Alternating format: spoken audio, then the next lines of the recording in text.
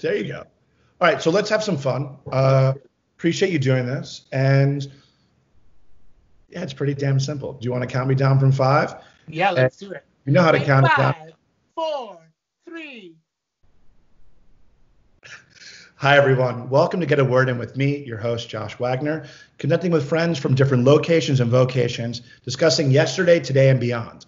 And today, we're going beyond to the land where stages are not required to strut your stuff. Miami, 305, and we're entering the world of the fabulous drag life of Karla Croqueta. Bienvenido, chiquitita. Es un placer verte. ¿Cómo estás? Estoy espectacular, papi. ¿Cómo tú estás? Siempre bien. Y mejor ahora. You're bisexual. I know you're Contigo. bilingual, too. Oh, un poco. Entiendo. Pues, I live in Miami. I got to speak a little Spanish, right? If you don't, you're never going to get by in this city, honey. Well, it's a pleasure to have you here today. And Karla, the way I do the intro, I do a little dinner table intro. So may I do one of you this evening as you grace this table? Are you trying to eat me on the table, sir? Not till later. Let's start off with a little appetizer. Here's the little way to start. Dinner table introduction to Karla Croqueta, a.k.a. Jose Garcia, a.k.a. Karla Croqueta, Miami born and raised, was crowned the ultimate Miami drag queen of 2019, graced the cover of the Miami New Times in 2019 because she was also awarded the best drag performer of 2019 in all of Miami.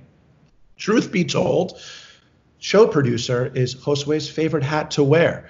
And this individual has many, many talents, but most importantly, constantly spreader of smiles, love, and laughter. It is wonderful to have Karla Croqueta joining us today on Get a Word In. How are you, It's an honor. Thank you so much for having me on your show. I really appreciate it. What did I leave out? Anything? No, that was actually really good. I feel like so flattered that all those things were what you Google searched about me.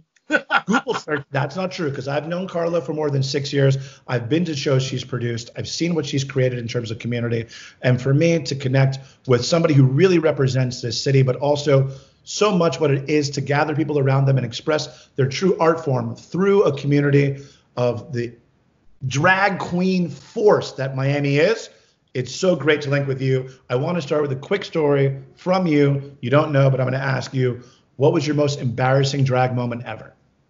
Oh my God. So I have like my entire drag career is an embarrassment. So the last 10 years, you could just chalk that out to my most embarrassing drag moment. No. Like there have been a lot, but there's definitely one that I remember specifically. I don't currently, but I used to wear 9.5-inch platform heels all the time. I'll grab them in a minute and show you. They're massive shoes. They're like the size of my face. And I would just wear them everywhere. And so I was standing at the bar and I kept bragging on the microphone with the wireless mic. Yeah, I could walk around in these stilts and ain't nobody gonna stop me. And I was just strutting around this entire wet, sticky Miami floor. And I put my leg on top of the bar. And I'm very flexible and I'm very I'm my balance is on point. And I put one of my legs on the bar, but when I did that, they were opening the service door for the bar. So hand was so I literally, while I'm on the microphone talking about how confidently I could walk in these heels, there's literally a spotlight on me. The service door opens and I kablam fall right onto the floor. You hear the microphone like. Oh my goodness. All right. I think that is pretty embarrassing. I would have just wanted to see your rebound, your get up from that, because it would have been definitely like, yeah. Wasn't that a purpose? Oh, you act like I didn't crawl back to the stage and twerk all the way there. All right. So what we're going to do real quick, location-wise, know you're in Miami. Is there something unique to your neighborhood, your home, that you think everyone should know, not being where you are? What's your location? I live in North Miami. Yeah. And personally, I live in a wildlife preserve, and I didn't even know that shit. It is so cool. I think it is like really unique. Like I live in Miami, but as soon as I walk out of my condo and I walk, I think it's like not even a full mile to the right, I literally have like a nature trail with like mangroves and manatees and like it's the bay. It's amazing. It's like beautiful. So I think that is one of the most luxurious things about where I live. I live in a wildlife preserve. Beautiful. So we have the queen of the jungle in North Miami roaming around, right? Because I see that lion on your necklace. What is that? Tiger? Is lion? What is that? Is it a jaguar? For all you cool cats and kittens. There you go. Beautiful. It's an animal. It's a All feline. right, so Karla Croqueta is living in the woods, and I'm going to start asking, not woods, the jungle, La Selva, the hot and sticky Miami 305, right? Let's get into a couple rapid questions for you. You ready for this? Karla has no idea what's coming at her right now, but here we go. Can you death drop? No. Why do drag and brunch fit so well together? Because the most ridiculous thing is day drinking to do, and the most ridiculous person to do it with is with a drag queen. Hello, you want to wake up and see a fucking clown. This is the clown you want to see him. I think drag brunch is just like, it's fun because it's like Disney World for kids. It's like going to the character breakfast but for adults. Amazing. That was actually the last time I saw you was at Sweet Liberty doing the drag brunch once a month with the birdcage. We hope they come back soon because I don't know one person who doesn't enjoy a drag brunch. Next question. Where do drag names come from and what does Karla Croqueta mean? So everybody has a different way of coming up with their drag name. Some people are just like, the last underwear you wore plus your mom's maiden name. Like, there's different formulas that you can come up with. Yeah. But that's not how mine came up. I actually used to be part of a duo, which is how we met. Yeah. Julacey and Karla. And Julacey's name was so fucking difficult that we were like, we need something that's just a little bit more rounded. And it's still very Latina and Miami in your face. So it's Karla with a K. And croqueta. Croquetas are... for delicious. me, like, besides being absolutely delicious, they're like a ham fritter, right? They're a Cuban ham fritter, very quintessential Miami. But like, they're the social icebreaker, whether it's like a quinceañera, a funeral, a birthday party, a divorce party, like whatever. There's croquetas there, and like everybody gathers around the croqueta table, and they're like trying to have a good time. So like, that's kind of how I wanted my drag personality to be, is to be like that person that everyone gathers around when they're ready to have a good time and like feel better about themselves. Amen to that. And God bless Croquetas and God bless Karla Croqueta and Julacey and Karla and how we met. What's interesting, so basically there are no rules about drag queen names. It's whatever you want. So a true representation. Drag in general, there's just like no rules. I'm a bearded woman, and a lot of people try to tell me that like I can't have a beard, but like, tell my mom she can't have a beard. She's a Cuban woman and she's 52 and she's got a beard, bro. Like, she can't afford laser. Leave her alone. That's fucked up. I mean, one of the beautiful things about today, fuck the rules, right? Let's go. Rules. This is going to be a great moment for drag and a great moment for everybody who doesn't care about abiding by the rules. Let's keep on going. What's the secret to beauty? The secret to beauty is to reflect from within, honey. What's beautiful is what comes from inside of you. If you don't feel confident and you don't like uplift yourself, beauty won't exist.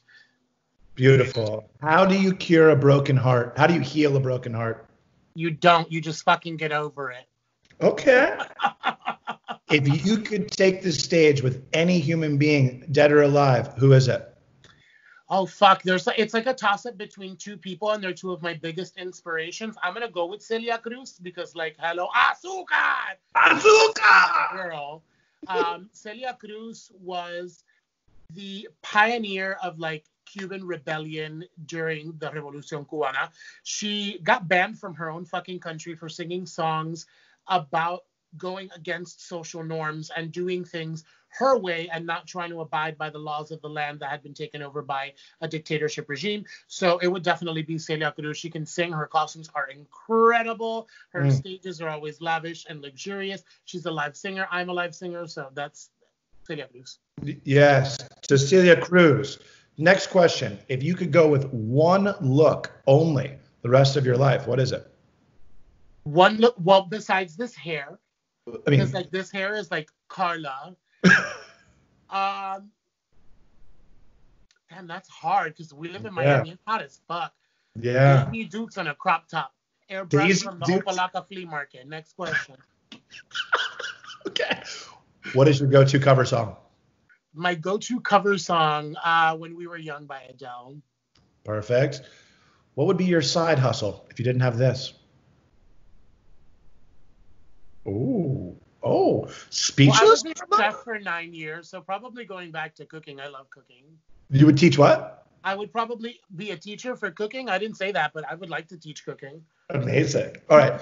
Dream production. So for those who don't know, Karla is not only beautiful in every way, shape, and form, but also incredible stage producer and producer of massive shows. And I've been to many of her shows. And I would just like, What would be a dream production to be a part of or create in your mind? Honestly, I'll speaking truthfully, and I'm not trying to sound very cliche, but like I made my dream production already once before. You've seen the show at El Tucan. I created this amazing cabaret show. It was a variety show. There was singers, acrobats, comedians. I had a little bit of everything. It was an incredible variety show. For me, it would just be a matter of making it my own. So it would be my own production in terms of it being my venue and me coming up with like everything from the beginning. But I think I'm at a point right now where I've done a lot of productions. I've done full dance productions. I've done full ensemble productions, singing productions. Yeah. I think I'm ready now. I'm at a point in my life where I either need to be in like Hollywood films or I need to be creating my own shows that like either can travel or people can come see here in Miami. But I need another big cabaret show. Well, what I will say is that you just said you lived a dream, which a lot of people would love to be able to say. So cheers to having already lived a dream and to the next one being fulfilled. Absolutely. Next, do you like my curls? I love your curls. They're so pretty. I was meaning to compliment your hair. It's so long. I was going to say it's kind of like yours a little bit, like the curls. Next question. Biggest hurdle or hardship you've overcome and how did you do it? Oof. There've been a lot of hurdles and hardships. I'm going to stick to a professional hurdle and hardship. Yeah. Learning that someone that I was working with was not 100% on board with my branding. Someone that I had worked with for a very long time was just not willing to make changes to kind of go in the direction that we needed to go to be more palatable to more audiences. You're being political. No, I'm being honest. How'd you get over it?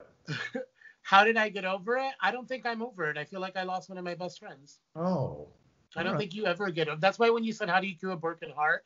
I don't know. I think you just learn to live with the hurt, right? Like, I'm an artist, and I think mental health is extremely important, and I'm not pushing mental health off to the side. I see a therapist every single week. I think it's important for everyone to seek mental health. But I don't think you can ever heal from a broken heart. I think you learn to love differently in the future and like learn how to cope with either the loss or the effect that you had from that heartbreak. Amen to that. All right. Next one. Thoughts on glitter. Sorry? Thoughts on glitter. The more the better. There you go. Dream place that you could ever create your own drag show. Dream places. Dream location. What's your ideal place for a drag show? It's like made up. It's in Miami, but it's on the side of a cliff with like water. So I'm going to have to make my own like really tall cliff on the Biscayne Bay. Well, good thing we are literally living on a flat pancake. So we're going to have to build that. Listen, my friend lives in Edgewater, and honey, their entire car was underwater. So and it was not even like raining. It was just packed up sewage. Did you hear about that? Gross. Let's keep moving. What is your best piece of advice you'd ever give to somebody? Excuse me. What's the best piece of advice you've ever received for somebody, and have you lived it? Best piece of advice that I've received from somebody. That's hard. A lot of people like to give me advice, and I'm very inquisitive, and I like to listen to what people tell me. I think my grandmother said it best. My grandmother always told me never to trust the people that are closest to you. Always, and it's because, and she meant it in a very positive kind of way. She meant it like the people that are closest to you are always going to want something from you, whether they're trying to help you or they're trying to gain something from you. There's always going to be an exchange. So be weary of what those exchanges are. And I think that my grandmother has always pointed me in the right direction. So I'm gonna go with that. Gracias, abuela. Yeah, Mima. Yes. What is your favorite drag television show or live drag you've ever seen? I'm going to go with live drag I've ever seen because there's only one really big television show and it's not worth mentioning. Live drag production. There's so many good ones. I'm going to stick to Miami. I'm going to stick to a Miami show. I think my favorite show besides my own Our House Drag Brunch. No. Our House Drag Brunch is really cool. Athena Dion hosts that. It's really, really fun. Yeah, it is. inclusive drag brunch show. It happens weekly at our house, and then ours happens monthly at Birdcage Brunch at Sweet Liberty. So I think any brunch show is just like interactive in your face. Awesome. All right. What is one piece of advice you would give to somebody who wants to start drag? Don't do it. Why? Because do you know how long it took me to get together? What is one place you long to return to, travel-wise? My heart is in the Dominican Republic, and it's just really simple. It's so beautiful there. My friend lives in Cabarete, which is this like it's on the north coast. It's a surf town. It's just beautiful. It's so quiet, and like it's Caribbean, it's tropical. Dominican Republic. Beautiful. What is the last good deed that you did? I do good deeds all day. Tell me one. Last good deed I did. I'm a fucking evil bitch. I don't know. All right. So not last good deed. What's your last regret? I don't regret shit. I don't regret anything, whether it's good, bad, or indifferent. I think it's really important to accept the things that happen in your life. So you should live with no regrets. There you go. No regrets. Thank you, Karla. I'm going to get into the next section I like to call Yesterday, Today, and Beyond, where we discuss subject matters that are based upon your expertise, right? So you don't know what's coming at you, but I've done my research and I know what you can give us a great perspective on. So your call, I'll name the subject. You tell me what you think about it. Okay. What it was, what it is today, or what it will be in the future. I'm super concerned about performance artists today, and you are one, obviously, and you have a community that are filled with it. What does OnlyFans mean to you? I didn't even know what OnlyFans was before this. Can you explain what it is and what it means to you and your community? So OnlyFans is a platform where you can provide exclusive content for your fan base that is directed for your fan base. A lot of people have taken the platform and used it as a more sexually explicit platform, but it is not only for that. Okay.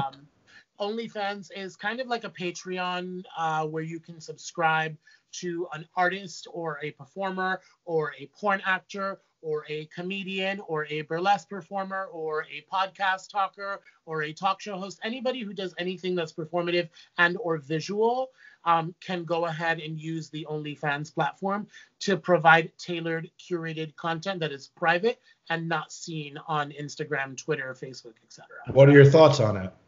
I think monetizing your art is extremely important, and I'm extremely supportive of it.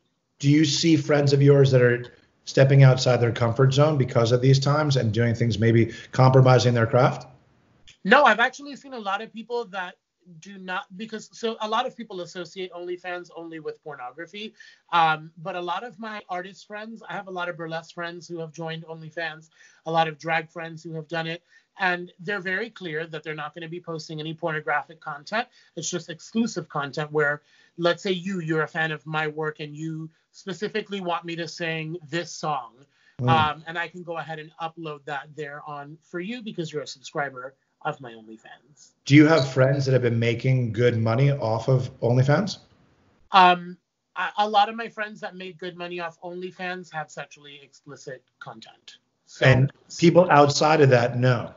Not generally, no. OnlyFans tends to be more for pornographic content. It's more what people want to see on there. So sexually explicit stuff, which I'm all for. Go for it. Like if you want to show your ass for $10 a month, do it. Do it. So let me ask, next thing from that, not necessarily sexually explicit because, that is something gauged towards OnlyFans. What does creativity mean to you? More importantly, it's been literally everything that you base your career upon, creativity. Has creativity changed to you these past months? What does creativity mean to you today? I think being creative in the present day today means to think on your toes, but it always means that. I think being creative in the current moment is using the resources that you have. But again, that's in the past, present, and future. Like being creative is taking what you have and making something bigger out of it, finding 5 wigs and making one giant ponytail out of it. Like using the resources that you have and making something that is well executed, presentable, and that is palatable for an audience that people can enjoy. Beautiful. So do you feel as if we're entering a new era of creativity. Like someone like you who literally spends your entire time thinking about how to awe an audience, how to create an experience. Like a lot of people are on their toes, right? Are we entering a wave of avant-garde? Are we entering a wave of radicalism? What are we entering in the world of creativity? I think what's going to happen, leaning more towards the future, is we're going to start seeing new creative types of spaces, new ways of displaying art. I even said it jokingly, but it's something that I'm actually literally considering doing. I was talking to one of the venues, and when I traveled to Amsterdam in like 2000, it was 2008 when I traveled to Amsterdam. And if you go in the red light district, they have peep shows. And you're like a plexiglass, you're in a room by yourself, and there's a plexiglass wall with a curtain. And as soon as you put money in, the curtain comes up and there's an exotic dancer behind the plexiglass wall. You cannot touch this person, so there is no like contact, and you pay per minute type thing for the dance. That is also kind of sexually explicit. You're giving money per article of clothing that they're taking off. Drag is kind of similar. Like we have reveals and costume changes. So I was thinking it would be really cool to build like a plexiglass box that I can put on wheels and like just travel around town and like pop up anywhere. But then I'm gonna run into problems with like licensing and vendor licenses and stuff like that. But we'll deal with that problem later. Well, I think in terms of, first of all, I love that idea and I hope to see it. And I think today in terms of like, being avant-garde and trying new ways of creativity, like people are getting away with a lot of stuff now. Like there's a lot of leniencies with rules and creation, do what you got to do and ask for her permission later. I look forward to seeing how you're going to push that creativity level. That's how my entire drag career has been. Like, ask for forgiveness later. Like, fuck that. I mean, I ask for forgiveness and for permission. Yeah, but you know what? I think drag queens are also kind of like incredible therapists, right? Because I think one thing about drag is being brutally honest, sharing your creativity, thinking outside the box, right? And like giving you exactly like a brutally honest answer to what a question. I think it's beautiful. Anyway, next thing I want to ask about, what does competition mean to you? I am extremely competitive by nature. Competition is a way for me. This is not a rule that everyone lives by. But competition for me is a way to prove to myself and gauge to see how creative I'm being with the resources that I have, and I can display that creativity amongst like-minded individuals. I think good competition is healthy. I think competition makes people explore realms that they have never before. I had never before a competition wore a wig like this ever, and now it is literally a staple of my drag, wearing like really big, ridiculous ponytails. And I think competition teaches you to think outside the box and try something different. So I love competition personally. I'm very competitive. So the reason I ask you is because I think to be a creative and an artist, you have to be competitive in some regard, especially if you're putting yourself on a stage, right? Yeah. I mean, you have to be aware of your competition and your surroundings for inspiration, for individualism, or to join a movement. I also know you've competed in a lot of things, right? So competition and competitions, right? Like, what do competitions look like in the future? Like, can you gather? Is it online? Is it virtual? Like, what does competitions itself mean to you? I think, eventually things will go back to normal, whatever the normal might be in the future. I do think things might happen a little differently. I think things might start scaling back a bit. I think venues are going to restrict the sizes of the amount of people, like their capacity seating that they're allowed to have. Which is good and bad for competition, right? Like in competition, you want the audience response, you want the uproar, like that feeds into the competitors. But at the same time, it provides transparency for the competitors, where you can all be judged without, like just based on the experts versus what the crowd is also thinking. But I'm like dumbfounded. I think like 99% of my work, and you've seen, it's interactive. Most of the work that I do is about me breaking that fourth wall and coming into the audience and being part of the audience. Me as a host, my shows, the dancers that I hire do things that break the fourth wall. So it's going to be challenging to think of new creative concepts that are more isolated and more within, that are still visually and conceptually creative and appealing. But that's part of the fun of what I do, right? Is challenge myself and do something creative that's new. Absolutely. Absolutely. Last question for you. What are you most excited for today? Today, well, I was really excited about doing this. What are you most excited for today in your next chapter of your life? Like I was mentioning earlier, I think I'm most excited now to put on my creator cap again and start finding, like, building a venue from the ground up is kind of the direction that I'm headed on. So that's kind of where I am mentally, is I'm really excited to piece together a venue that eventually will be extremely monumental and a staple here in Miami. Yeah, it's interesting because I think we're all thinking about the future and where we will be going in all of our different directions that we all do head. I'm fascinated by performance artists because I think performance artists, like you said earlier, always have to be on their toes, always have to be cognizant of their surroundings, and always have been forward thinkers. And as we as a society are thinking about things in the future, I'm keeping an eye on performance artists because I think it's going to be a true indicator of confidence, of new expression, where we actually will try something out first without being fearful. A lot of people are fearful to put their toe in the water first. Drag queens aren't. Performance artists aren't. So we got right into it. I can't wait to see what you got coming in the future. What I do want to ask you, Karla, to close out, is there you getting your own word in? What's a closing word that you've taken this past month or so that you'd like to share with everybody? A parting word. Floor is yours. I think it is really important to always stay true to yourself, and it is okay to make mistakes, acknowledge them, learn them, and grow from them. I think that is, like, within this isolation, I've learned that very much because we all make mistakes. We're all still learning, and allow yourself to be a child, allow yourself to continue to explore. Never stop exploring, never stop learning. The day you stop learning, just quit. Like, whatever you're doing, like, you could be a chef, you could be a teacher, you could be an administrator, you could be a clerk, a doctor. The day you stop having passion and you stop wanting to learn, just, like, move on to something different. So always keep asking questions. I think that's what I want to give to the world. Karla Croqueta, gracias como siempre. Es un placer verte. Y hasta la próxima. Ojalá que es pronto. For you, always curious, always keep exploring, always keep learning, keep being beautiful, keep being Karla Croqueta and sharing your wisdom with the world. And I look forward to seeing everything in the future.